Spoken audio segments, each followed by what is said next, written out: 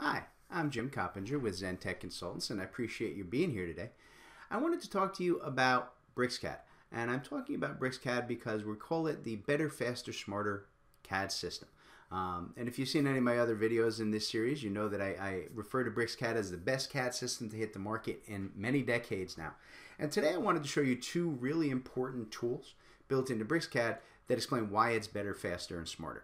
All right? So at the end of the day, when it comes to CAD drafting, the thing you need to keep in mind is that your average CAD drafter can access over 15,000 commands in a single day. Think about that. 15,000 separate clicks of the mouse. That's a lot of work and a lot of time involved. And anything that you can do to reduce how long it takes you to find each of those commands makes you more productive. And BricsCAD has two basic features I want to show you today. The first one is called the palette tabs. And the palette tabs are over here on the right hand side. And what I want to show you is they're not unusual maybe from the CAD system that you have today. But what's great about these is that they're all built into a single palette. So you see here I can go in and I can choose my properties, and then as I go in I pick different items on my screen. I can get the details about the properties for any given item that I choose. Right? Now, I can also switch to my layer list. Now, these are common features. We do these 100 times a day. But usually in your current CAD system, you probably have different tools. You have to go run the layer control, you have to run the properties, you have to right-click and choose properties, or you have to have 3 or 4 floating palettes open and taking up screen space. Here, everything's been integrated for ease of use into a single palette. So as I work my way down, I can look at any xrefs, attachments, underlays. I can look at any dynamic constraints that I have, parameters and constraints. I can use a sheet set manager here in BricsCAD. Right? I can go in and look at BIM structures. I can connect to external items like BricsCAD Cloud or BricsCAD 24/7.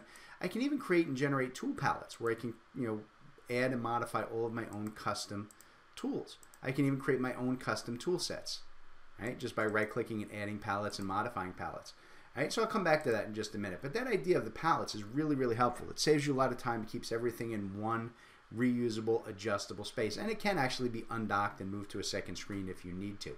But everything will stay within that one palette. Now, to go along with it, the other tool that is really important is the idea of the Drawing Explorer. Because the Drawing Explorer does the same thing. And if you think about it, when you're working on any file, right, having to do layer creation, layer control, line styles, all of the different tools and features and customizations and configurations that you need to change on every single drawing, you have to know where those commands are. You have to find them. Right? I'll close this real quick. So if you want to go in and you wanted to modify a dimension style, you have to know to go to the dimension tool down and which one of these 100 tools to choose from. And then if you want to do layers, you have to go back to your home ribbon and open up the layer control box to get to that. Right? And if you want to do annotation, you have to go to the text and you have to go to the manage text styles, and there's all kinds of ways to get there. With the Drawing Explorer, everything's in one single panel. So you see here I can go to the layers for this drawing or any open drawing or even entire folders, right? And you see I can create and modify and add new layers, turn layers, make them active, all my layer controls here. I can create layer states. I can add and manipulate and change new line types from different files, add new line types to my file. I can create and modify multi-line styles and see all of the settings. See, I don't have to go search for anything. Everything's been combined. All your text styles, your dimension styles, table styles, even down to the point where you get your blocks. And you see as I work, here's a listing of every block. And you see I'm getting a preview of all my blocks right here on the bottom. So any of these that I need, I can go in here and I can adjust and modify and block edit them, set their defaults, their layers, whether or not they're explodable. Okay? And one other thing that's really nice about this is a great way to incorporate with those palettes. So you see here I can just right click on any block and I can add to my current tool palette. Okay? And just like that, I now have those available. See, now that sync block has been added to my custom tools palette.